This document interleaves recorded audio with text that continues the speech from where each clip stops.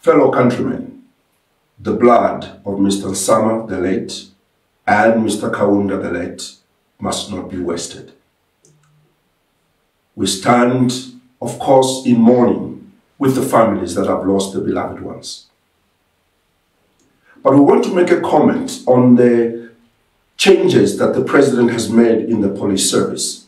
First of all, we commend him for acknowledging the fact that we do have a crisis in our police service. If we didn't have a crisis, the President would have not made any changes at all.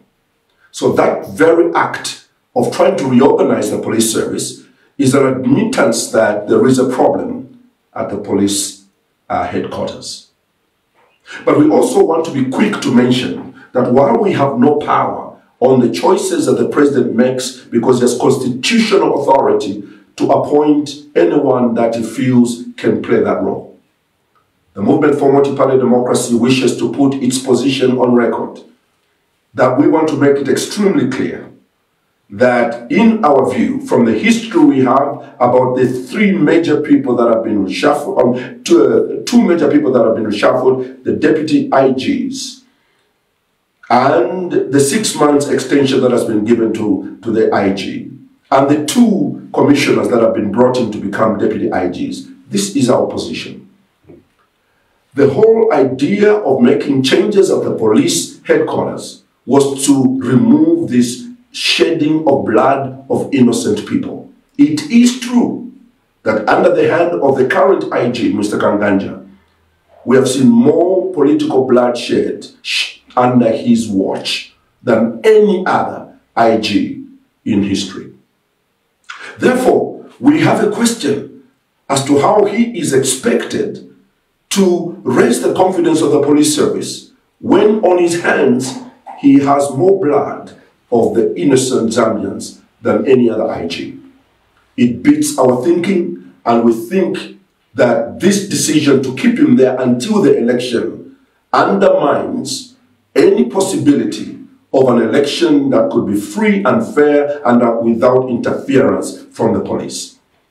We disagree with the fact that he has been looked at as a person who can reconstruct the confidence of the police. Secondly, we do have concerns about the two deputy IGs that have been removed. First of all, we do not speak for them to defend them. But we think from the professional point of view, these are two people that tried to stand for what was right. The last words that DIG Kapeso said concern the PF cadres, whom he challenged to the face, that if you want my job, come and get it. Since you want to control us, you want to tell us what to do, come and get our job. And I can go back home and work from there. That was the last sentence. And there is an assumption that that could have cost him his job.